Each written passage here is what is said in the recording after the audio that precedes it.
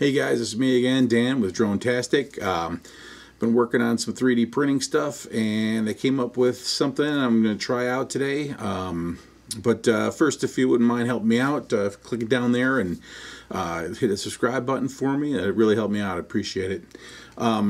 So the big rage, as I understand it right now, maybe I'm behind the times on this, is these flexible build plates for your 3D printer that you can flex and it comes off, and usually there's build tack or some sort of textured material on top. And so I've already ordered a couple of Creality ones for my CR10Ss, but I got impatient, so I decided to see what I could whip up for under $6.50.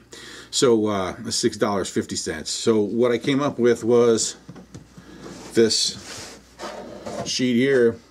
It's pretty simple, right? It's 28 gauge galvanized stainless, not stainless, just galvanized steel. I've already printed something on top of it. I got the blue painter's tape on there, and all I want to see is if this will actually work like one of those other sheets, and I'm able to do it for $6. So I'm going to give it a bend. Got something. Yeah, they seem to be coming loose. Oh, there goes one. There's the other. Well, I suppose I could.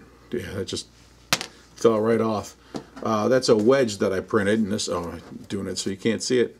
That's a wedge I printed, and that's supposed to go under the center of the bed. But as luck would have it, my printer is actually perfectly level when the bed is at 60 degrees. So this was a heated print, and you can see obviously I'll put it up here. You can see the texture on that from the painter's tape.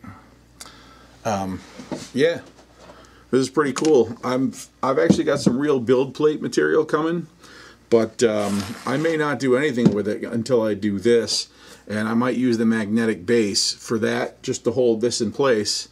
And I tried this already with some magnetic vent covers, which seemed to work pretty well, but I'm thinking using that Creality magnetic plate, which is the perfect size. I don't have to cut it. It's just ready to go. That should work with this as well. So very awesome. I didn't expect it to be this good.